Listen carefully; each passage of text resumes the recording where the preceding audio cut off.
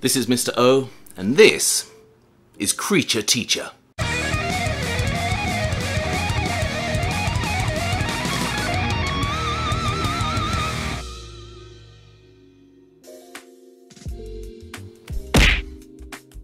This is Creature Teacher by Sam Watkins.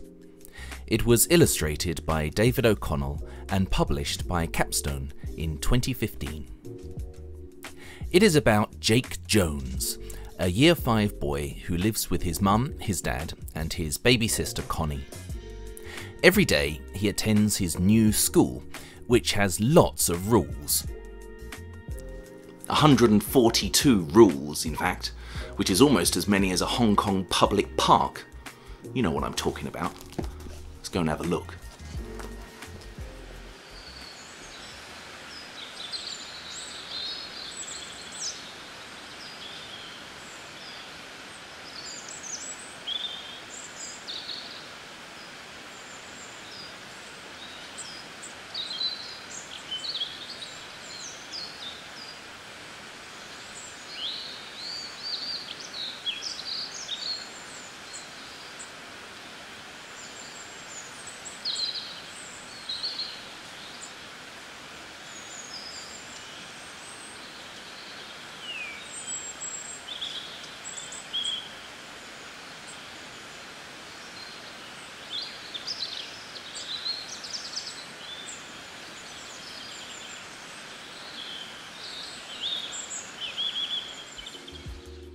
Anyway, one day his class teacher, Mr. Hyde, who is also new, turns into a very naughty and very rude little furry creature and starts wreaking havoc around town.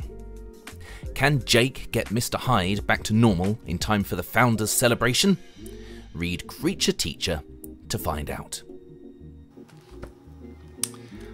I like this book. I thought it was funny and easy to read. There's no particularly difficult words or difficult parts to understand in this. I also liked it, of course, because, you know, I'm a teacher, so reading about a teacher turning into a monster is something that I can relate to. Well, actually, I can't directly relate to turning into a monster, but I can relate to being a teacher, and that's what I liked.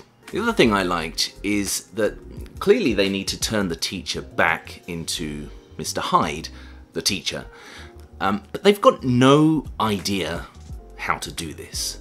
They have absolutely no clues. They try a few things, nothing really works, and let's just say that they have a little bit of good luck towards the end. But I like that. It's not like you kind of already know how it's going to end and you're just kind of waiting for the characters to get there. You really don't know how they're going to figure it out. It's not obvious at all. I've only got one major negative about this book, and it's kind of a silly one.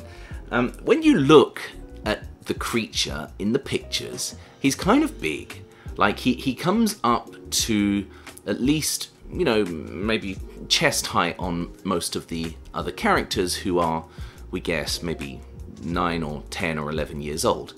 So it's a pretty big creature. Plus, he's still wearing the tie and glasses of Mr. Hyde. So, you know, this is not a small creature. This is a fairly big creature. And yet, they seem to fit him into quite a small bag. He doesn't seem to weigh very much. And even at one point he jumps on top of the curtain rail, and I'm just thinking, how's he doing that? That's gonna fall down. I mean, he must be pretty heavy. If you imagine. Anyway, I'm sure this is just something to do with the illustrator, the choices. Maybe nobody else cares about this, but you know, it's the kind of thing that I read about, and then it makes me think, and it kind of bugs me a little bit. But just a little bit.